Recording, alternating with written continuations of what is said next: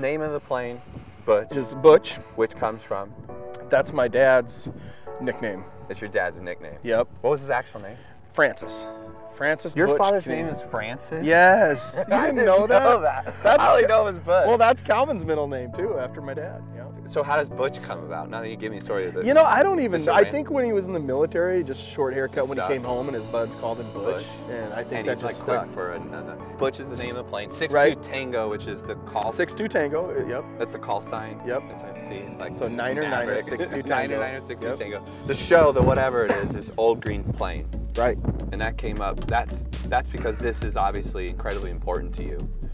And Yeah. even how you came about reconnecting with your father's plane, Butch, that's a story. Growing up, you know, all I'd ever heard about was 6'2" Tango, 6'2" Tango, and one of these days we're going to find the plane and buy it back. And he was always going to teach me how to fly in this airplane. But we could never find it. And you know, that was before the internet. Now you can type up a tail number and find out exactly where it's at. Yeah. So, you know, he always just kept an eye out for it, and throughout the remainder of his life, and even when he got dementia and started losing his mind, he would remember me as the son that loved aviation and tasked me with finding his plane. He would ask me, hey, you know, did you find that plane yet? If you find 6'2" Tango, I'll teach you how to fly in it. And here's a guy that, you know, with that disease, he couldn't remember if he had just eaten or not, but he could remember, you know, talk about a thrill.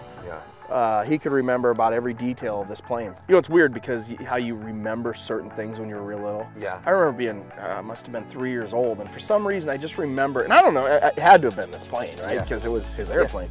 But I remember getting in. No, original colors were white, blue, and yellow. Really? Mm-hmm. Oh, okay. I like Old Green Plane, but. So he ordered this brand new in 1960. 1960. 1960. He took delivery in 1961. Wow. And it's cool because I still have the original paperwork from when he took delivery of it. And he took delivery. And where was your dad living then? Where did that? So we lived in Lockport, Illinois, right by Joliet. Yeah, near Chicago. Yep. Yeah, so he kept it at which was then Lewis College. Now it's Lewis University. Okay. That was the airport he flew out of. Yeah. And we went through Joliet before, so I remember you kind of telling me some of the story too. I remember being in there when I was just a little crapper and looking around at how spacious it was, right? And now you know from getting in it now how small it is, and tight. right? It's not So anyway, he sold it in '76 to a family, and it went to Indiana. And they purposed this plane, changed out that door, and used it to haul skydivers. A couple of years after he passed, my brother, who works for the FAA, called me. He said, "Man, you're not gonna believe this, but I found Dad's plane and it's for sale." What? Yeah. So I called this couple, and the gentleman had just lost his medical. So he couldn't fly anymore. He couldn't fly anymore. Yeah, okay. It was at their hangar at home. They lived on a little airport with a hangar, and you know, they were asking a price for it that I, you know, couldn't afford at the time. But after talking to the lady, she worked with me because she knew the story. Yeah.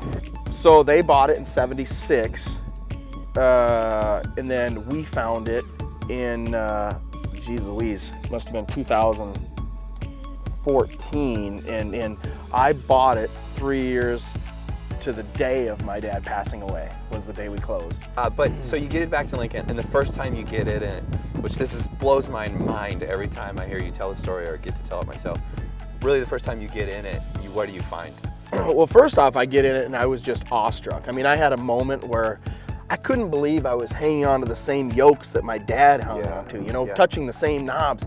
It felt like he was there, like celebrating with me. But then, you know, I was checking around and opened that cargo bay, and there was a little box of stuff back there. Just, you know, not that. And it was some old log books and some other stuff. Well, I didn't dig through it. I called the people. Yeah. And they said, well, that was in there when we bought the plane. It's been in our hangar. We just stuck it back in there. It turns out it was my dad's stuff. So not only did I get to see the paperwork, his logs, but these sunglasses were in there, and these are his original Ray-Ban Wayfarers. Yeah, so those are like perfect condition. Perfect condition. Beautiful. Yeah, and they always stay in the plane, right? Isn't that your always stay in the plane, and then I wear them when I fly. I was there that day that you found those, and I remember you taking a moment once you took hold of them. And I didn't have a pair of Wayfarers at the time, so I was like, those are really cool. Yeah. Dude, what can I wear them every once in a while? Right. But when we got into the plane and you're like, all right, you know, you always call, like, your thing is calling people Jack. Hey, Jack. So you're like, all right, Jack, we're going to get up in this thing. And immediately I'm like, oh, we're going to fly up in the air. Because I myself am not a big fan of aeronautics, as you are well aware of. Right. My history of flying has been like I flew at 17 to go down to see a buddy in San Antonio for the first time ever. That was the first time I ever got in a plane, but I lied to friends. Be like, no, I've flown a million times. Because kid from Beatrice, Nebraska, you know, like wanting to seem bigger than the life he had there, made up a story. My point is that we had this idea because what I experienced through that was getting up in the air felt like I had a different perspective on life, and that opened something in me that went, okay, don't be so scared. Right. Chill out a little bit, relax, and just take it in for a little bit. Right. For you, I've always heard you're an includer. That's one of your top 5 Gallup strengths. Yeah. You love to bring people in, so it's like, why don't we mix this? Because I love picking people's brains and being curious and getting crazy, you know, and you love to bring people along the ride and create a story, so why not? Once people get introduced to it, just like anything else, if you're not introduced to hunting, you're probably not going to be a hunter. Right, right. Well, and it takes someone to be inclusive, to bring them along and push them out of their comfort zone. Right. To then actually see how they'll react in it. And that's you in a nutshell. I'd love to give people that moment, because that moment when people get it and it's like, wow, that's cool stuff. Well, you know what that moment is, really? It's the moment you had when you climbed into the plane as a kid. And then when you got older and realized, wait, this thing, it's that same being amazed at the largeness of it all. Right. The perspective you have as a child is everything's so big. You don't get that again as an adult till you change your perspective. Right. It's only when you go up that we get that anymore. I mean, and I think for me, when I got up there the first time with you, I felt that immediately. That what you're seeing is, well, it makes you take appreciation for it, you know, like my grandpa was a big fan of Apollo moon mission, and it's the 50-year anniversary of that this year, so it's kind of been special for me to connect with my past a little bit too. And so I've been reading more, and one of the things that I find come up again and again, and my grandpa said this too, was that when the astronauts left and they finally separated from Earth, they could kind of see it in the rear-view mirror. Kind of the same, you know, experience you have when you're 3,000 foot above. You have a great appreciation for it, or a greater appreciation for it, because you now see all the things and the stuff, and it's just, there's no specific name, you don't know that person right there.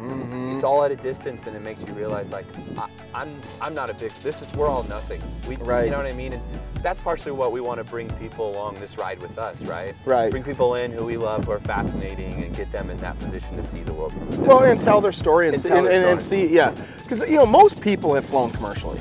Yeah. When you fly commercially, that's just like, oh, hum, oh crap, the line is long. You get in, you get up 35,000 feet, and you're buzzing across the country. Yeah. This is a different animal. I mean, we're 25 to 3,500, 1,500 feet off the ground. Yeah. You're seeing. Yeah. I mean, it's intimate flying, man. That's what I love about it. And sharing that with people is my passion. And it takes them to a different place. Right. And so we want to bring people on that are unique and interesting and to us, that have a story to tell, or just have a unique thing they want to talk about, or just see them get in here and watch that experience actually happen in real time. Yeah. So I'm really excited about that. There's something about feeling basically a ½ inch of tin or aluminum between you and nothing. It's more like a 1/16 of an inch thick. I'm gonna go back to ½ inch. I know, I've been leaning on it, and every once in a while I can feel it push. I'm like, okay, all right, is that my fault? Stand your ground, men. Stand your ground. But I don't know if we've signed any sort of release papers, but I hope that means I'm okay. The other thing, the last part about this is too, which is our favorite, is eating. Oh my goodness. And the day you showed me that there are actually, and I've told this to so many people now, and every time they're like, what? There's, in certain small FBOs, which are small airports at typically smaller towns, which, what's the name of FBO? Fixed base operation. But typically small towns, airports, like Pawnee City, Nebraska. Doesn't have a restaurant, but they have restaurants at these places. It's nuts. It's nuts. And where does that come about? Because there's more people flying in? Well, because if you think about, like, you know, cities like Norfolk, Nebraska, I'm just going to pick on that for a second. That used to be kind of an airline hub for Nebraska. So people would go to Norfolk and fly to Omaha or fly to Minneapolis. And so they'd have these little airports in there, or these little restaurants in the terminals. The cool thing is a lot of these, they're like time capsules. You go back and not much changed. Yeah. You know, these people, and so you know, you fly into these little town restaurants, these little town airports, and you go into the restaurant and there's all this nostalgia around you. Yeah. And you look outside and you wouldn't think anybody's in there, but you know, they always have a little crowd, and some of them fly in. Like we were at one, remember, and all those airplanes are coming around, yeah, right? it blew me away. It's just a cool culture. Eclectic mix of people too, because even though you're in Norfolk, Nebraska, that there's people coming in from all over.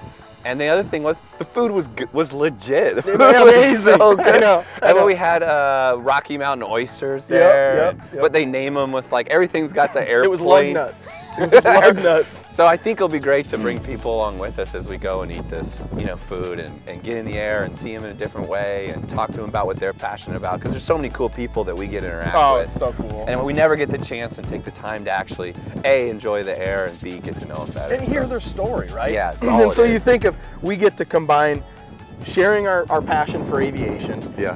our passion for learning about people, and checking out our country in the form of small town airport. It's kind of like Route 66, but we're doing it from the air, right? Cool. And so it is to me, it's like time travel, because it feels like A, we're getting somewhere really fast. Yep. But B, we're going once back we in time. get there, we go way back in time. It doesn't get any better than that. There's a lot of cool areas to see in you know, the Midwest, and we're here to showcase it and introduce people, hear their story, introduce them to aviation, and get them in Butch. Get them in Butch and give them a whole new perspective. Old Green Plane. Right? Old Green Plane. No, Jack, I'm excited, man. Yeah, that's gonna be cool. Now do we run around and frolic and show? Too bad we didn't have streamers.